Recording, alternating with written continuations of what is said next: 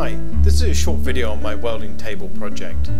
This is something I've been wanting to start for quite some time, but I really want the Dynatorch CNC plasma cutter up and running to make the project a little bit easier. This is my existing table. It's just terrible. It's just a piece of scrap. This is the arc station from Miller, which I really like the design of. And also the Pro Build strong hand table. Again, fantastic pieces of equipment, but very expensive. So I decided to go ahead and design my own table. I use a product called Aspire from Vetric. I find it very quick and easy to use, and you can export the designs in DXF files. You can use these in many other software programs to manipulate them further if you so desire. Once I have my DXF file, I'll bring it into SheetCam, and then I can plan all my inside-outside cuts, the lead-in points, etc., and compile it as G-code. I'll then export that as a TAP file and bring it into the Dynatorch control software. Here you can see the torch is starting to cut. This is a 1/4 inch mild steel plate. It has a little bit of surface rust on there, but nothing that the plasma cutter is going to worry about too much. I'm using a PowerMax 45 plasma cutter, which can cut 1/2 inch with a mesh mouse torch. And this is a 45 amp torch with standard 45 amp consumables. The rapids on the Dynatorch as well are very good. I think the X and Y axis combined rapid is 700 inches per minute. I did cut the plate in an odd sequence, but I want to retain these 1.5 inch circles later on in the project, so it will make sense if you continue to watch to the end. The cut's going to take a few minutes, so I won't expect you to sit there and watch it at regular speed. So I'm going to speed it up to 200% until the end of the cut.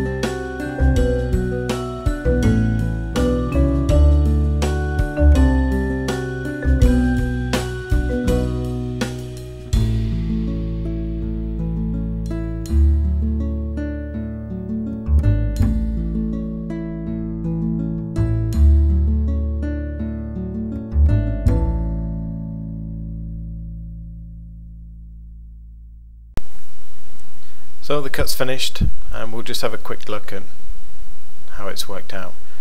The curve is about 65 thou. I think I've measured out at the moment.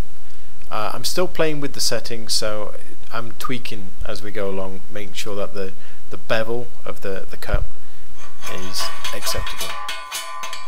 So I'm just going to chip the dross off the back of the plate. Very easy to break away. You can either use a paint scraper or chipping hammer, as you see here.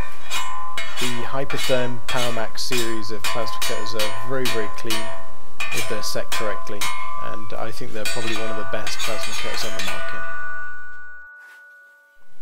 So that's the finished plate with my little 1.5 inch circles. So another look at my fantastic old welding table.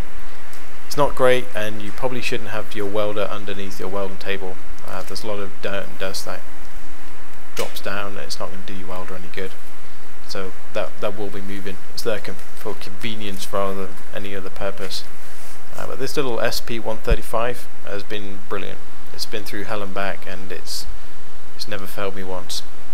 So I've just cleaned up the side of the I think it's 2-inch square stock, just so I can get a reasonable weld on the side of that. And I'll go ahead and fit the plate over top, making sure it's nice and square to the table. So the X fits exactly inside the frame, and the left hand side slot is obviously over to one side, so I can access that, give me a bit more room. So I'm just again making sure it's nice and square.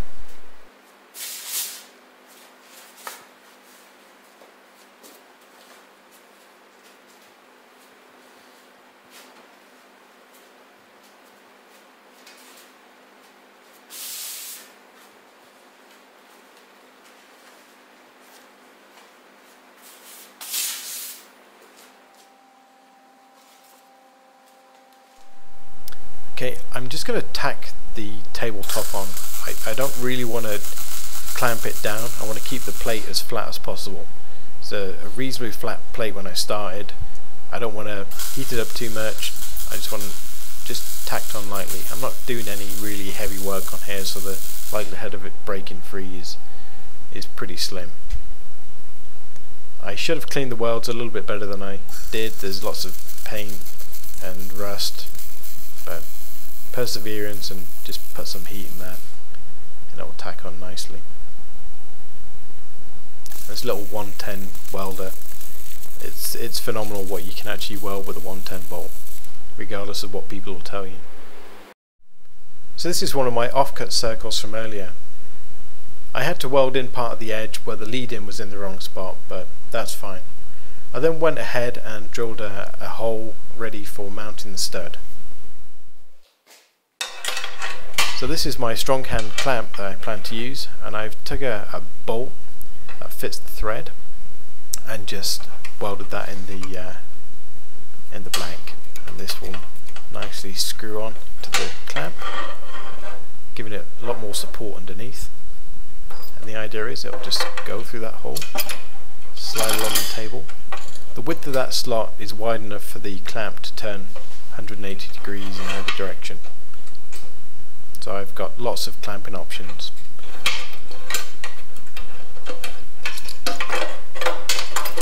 Okay, I'm just removing the clamp, and you can just see the bottom of it there.